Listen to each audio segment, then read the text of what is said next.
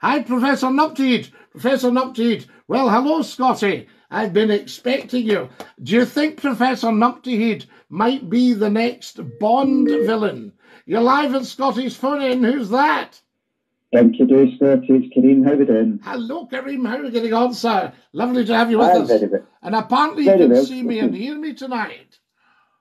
Sorry, say that again? You can see me and hear me tonight, apparently. Absolutely. I've got you on the big screen just now. There's a first time for everything, isn't there?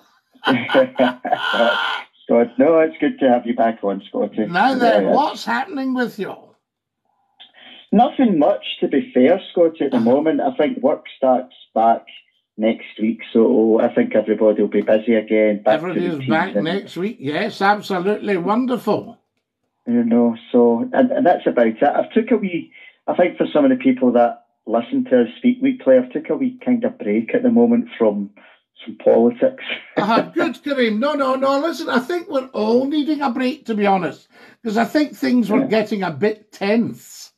Yeah. And it would be nice to just do something on the lighter-hearted side. But I don't know if you've seen it, I did a video last night about swearing on the internet. And one of the things that I don't like, you'll get stuff coming up, I won't mention the platforms, but on various platforms on the internet. And some of these videos are really class acts, they're very good, but they decide to swear in it. So they say, you people are needing to, and they start effing and jeffing. And I just immediately blocked and banned that person because I think I don't want somebody effing and jeffing in my home.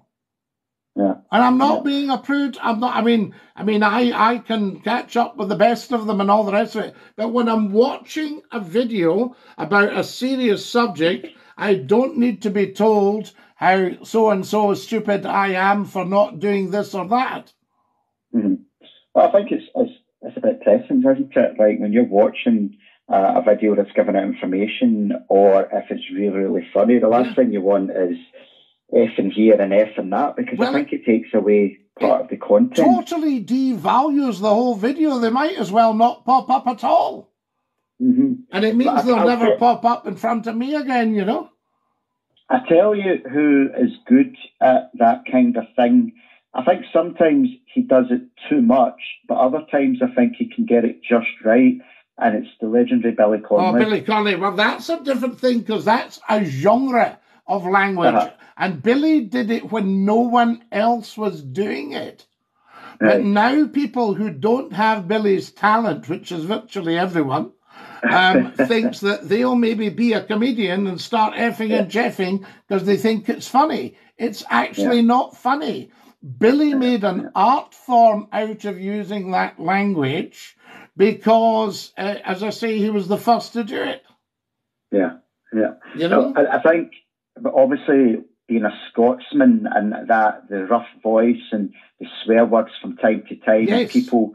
You know, he was selling something, but when you see, I think just now, Scotty, if you look at comedy, I mean, really, comedy's not what it used to be. You can put on, like, Only Fools and Horses, or, you know, you can watch that forever. It will always be funny. Very funny, and Billy will always be very funny, and his original stuff, I've got it on video, and it's very, very funny.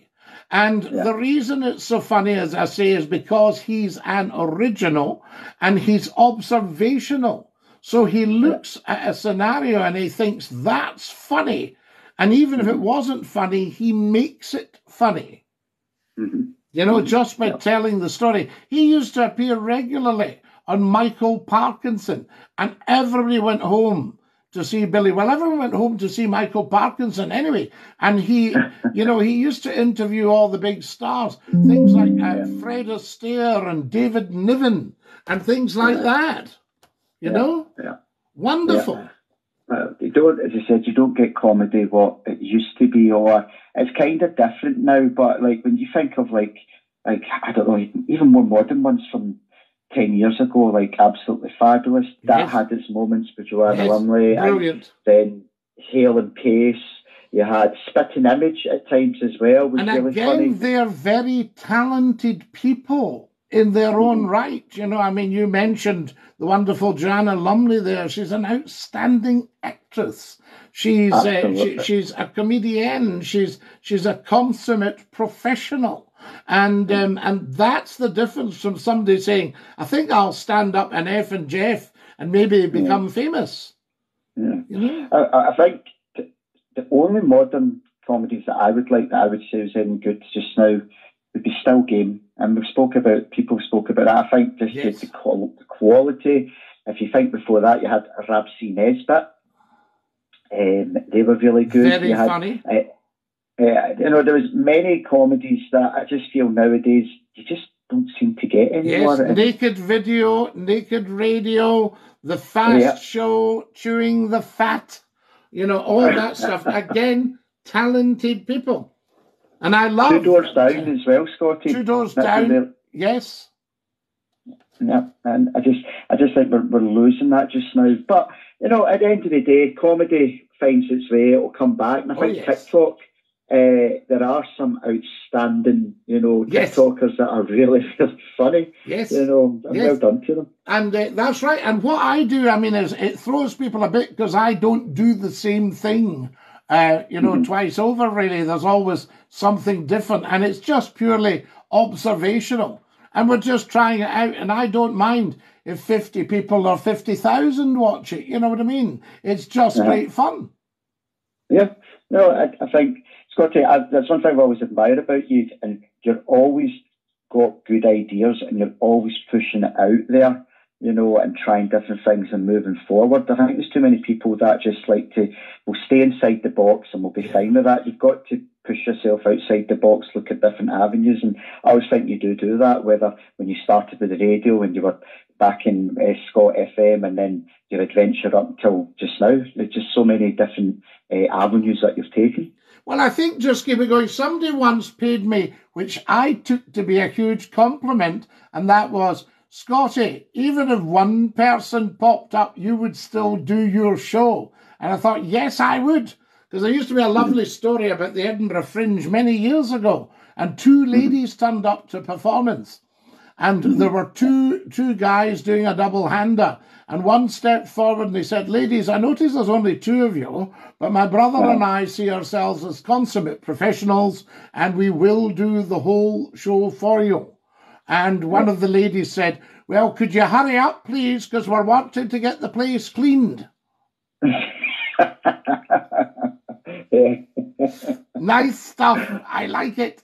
Kareem, lovely to hear you, and we will catch up and get more Chewing the Fat at some point, and all the best for things next week.